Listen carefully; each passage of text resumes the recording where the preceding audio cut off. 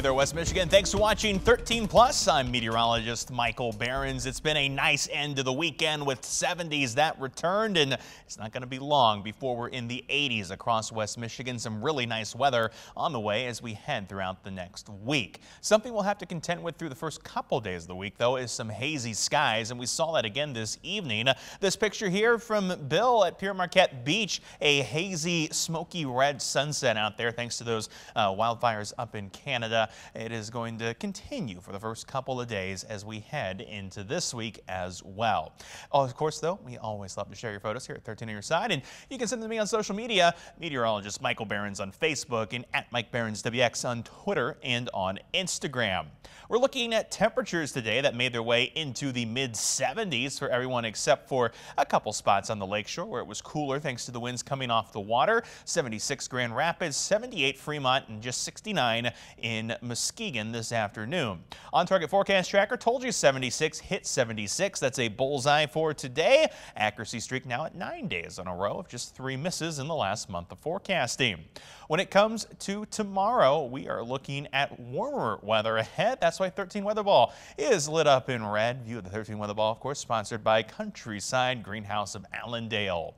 The temperatures as of just after 10 o'clock, we're hanging around still in the 60s across most of West Michigan, some 50s up toward the northern counties and along the lakeshore. 63, though, the temperature in Grand Rapids. The winds out there have largely calmed down and will stay rather calm through the next 24 hours. So expect that to allow temperatures to both drop in the overnight and get quite warm throughout the afternoon. Clear skies out there as we head through tonight. Will drop into the upper 40s. We'll be up close to 80 for the highs tomorrow with mostly sunny skies and light winds here across West Michigan.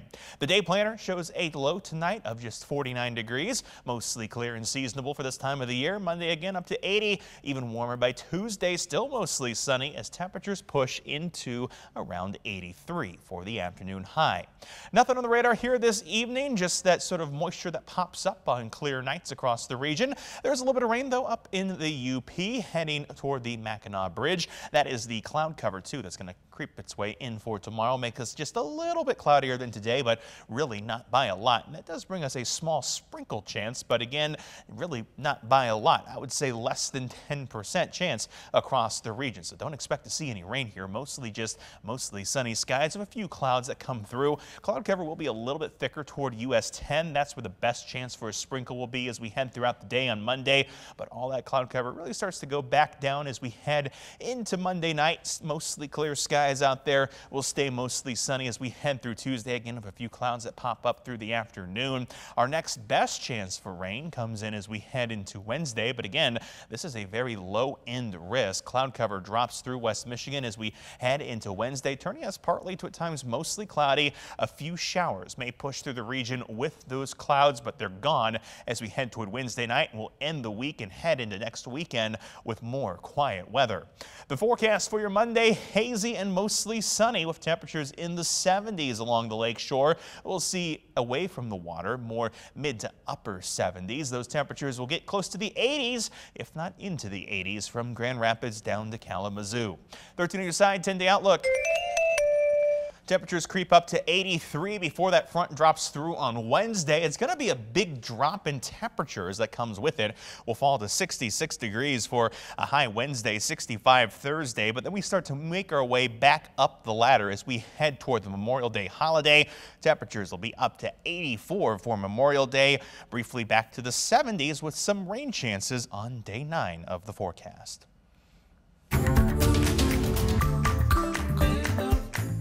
With all the warm weather, getting out and mowing the lawn is back on the chore list for many in West Michigan, but not for everyone. A trend called No Mow May popped up recently, and meteorologist Ross Caruso from our sister station 10 TV in Columbus, Ohio, reports on if this trend is actually helping or hurting our lawns.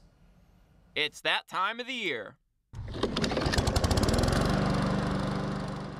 As temperatures continue to warm, our yards will continue to grow, which means more time maintaining our lawns, but some are taking a break from the lawn care this month to participate in what's called No Mow May.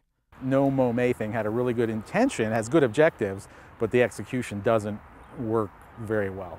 The idea of No Mow May is that if you let your lawn grow throughout the month, it saves you money, water, cuts down on noise and air pollution, but more importantly, helps pollinators like bees by giving them extra food and shelter early in the season. OSU Extension educator Mike Hogan says he has mixed emotions about the movement. In Central Ohio, it's really difficult to manage turf without mowing it for a whole month in May and then expect that turf to return in June and subsequent months. Hogan says rather than letting your grass grow wild, try planting native plants and flowers in your green space to help the pollinators.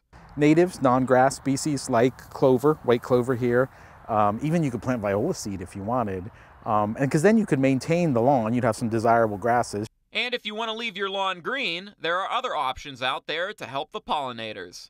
Spaces for pollinator plants, they don't have to be large when we think about, a whole residential lawn. They could be small as containers. If someone just has a very small patio space or a very small yard, a few containers with perennial flowering plants that pollinators feed on. Pollinators play a very important role in our lives, more than what most people think.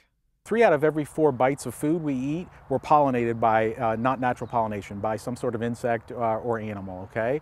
So if we didn't have bees and other pollinators, you went to the produce section in the grocery store, 3 out of every 4 items would be missing. Reporting for 10 TV News, I'm Doppler 10 meteorologist Ross Caruso.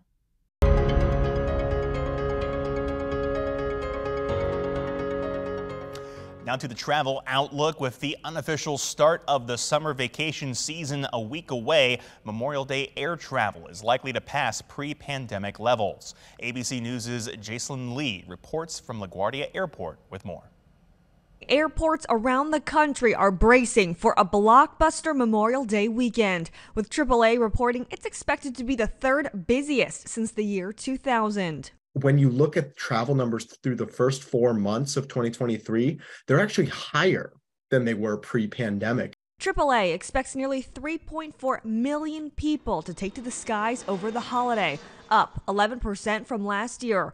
This is going to be a huge amount of pressure on the system, the way that the demand has come back. Secretary of Transportation Pete Buttigieg says the FAA is still working to hire more air traffic controllers to keep up with demand. He says airlines are now being held accountable for staffing shortages and lack of preparation in the event of bad weather. Airlines to establish more realistic schedules and actively supporting that. But there is a question of whether, there's always a question of whether airlines are properly aligning their schedules that they're promising with their resources and the staffing that they bring to the table, including enough of a buffer to deal with situations that may come up.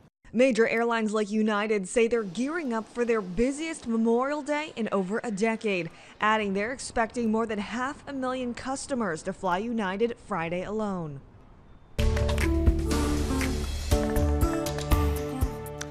And finally tonight, check this out. A youth baseball umpire, knew exactly what to do during this bizarre incident. A Dust Devil forming at home plate during a game in Jacksonville, Florida. The catcher was caught in the middle.